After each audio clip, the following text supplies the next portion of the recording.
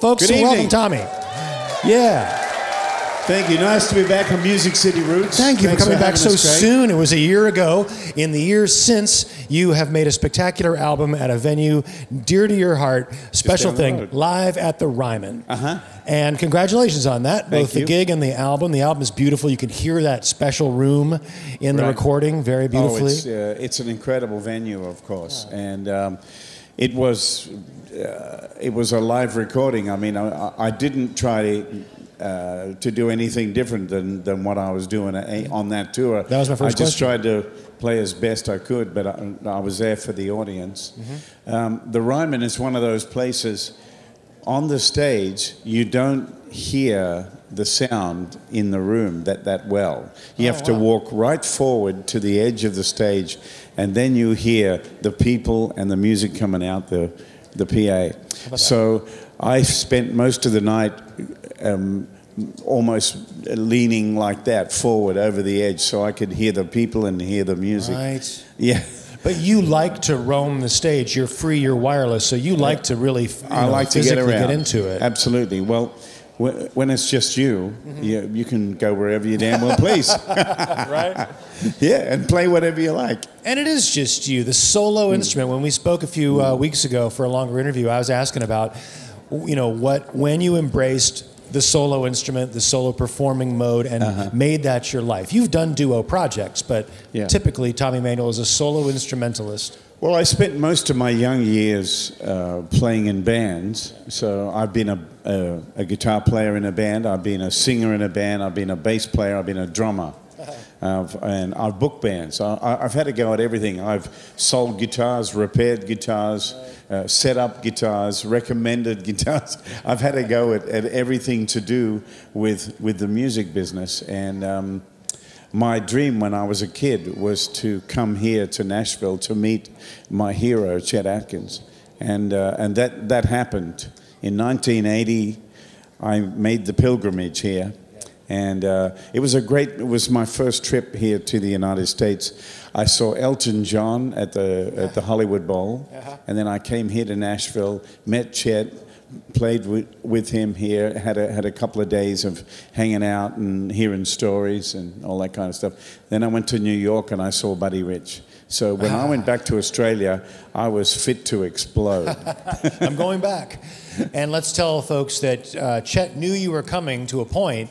You'd written him when you were a kid. That's and right. He wrote you back and said, "Keep going, kid. And if you ever come to Nashville, come see me." Exactly. And when you came for real to see him, how did you actually set the meeting up?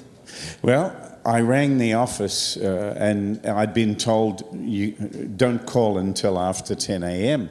So at 1 minute past 10, I called on the first day, and his secretary said, Mr. Atkins is playing golf. And he'll be out for the day. Then the next day, Mr. Atkins is in the studio. He'll be out for the day. So the third morning, I rang at 1 minute past 10, and he answered the phone. Oh, wow, great. And I said, it's Tommy Emmanuel from Australia. And he said, where are you?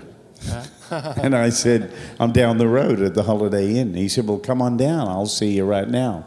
So I jumped in the car with my heart pounding in my chest. Yeah. And I'm waiting downstairs, and all my terror and fear came to grip me as I was about to meet my hero. And I suddenly realized, if I play for him, he's going to think I'm just a bad version of him, and he'll hate it. So I'm thinking, what can I play? What can I do? And I was sitting there trembling and sweating and afraid, and he came down the stairs and took one look at me and must have known exactly what I was going through, and came over and talked to me and put his arm around me and told me a few things and kind of calmed me down. Then he said, you want to pick a little? And I said, sure. Is there a mustache in Mexico? And we went into this room at the side. Does a one-legged duck swim in a circle? And so I started playing this tune, and he's watching me, and he goes, I didn't do that. I didn't do that. And he was pointing out all the things that I was doing that weren't his. Yeah, you know. So it was very encouraging, of course, and we became instant friends, and we became like father and son later in life as well. And so made records together, performed together. And it was a dream come true for a boy from down under, that's for sure. And being back here is part of that dream. Being on this show again is a wonderful thing, and thanks for having me. It means the world to us. We appreciate that. That's why everybody's here tonight. Yeah. It's interesting you anticipated a question halfway, which was, how do you think the solo guitar is an instrument that both lets an artist have a very unique voice, but there's also these ways of playing, and the other big influence on you, Merle Travis. Yeah.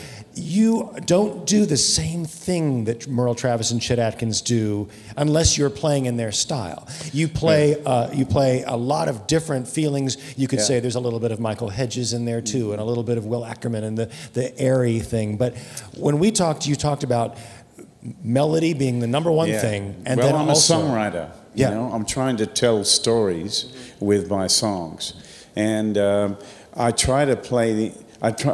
When I play, I don't think like a solo guitar player at all. I think like a band, and I hear the band in my head, and I just put it all out there. It's all part of the optical illusion that's going on.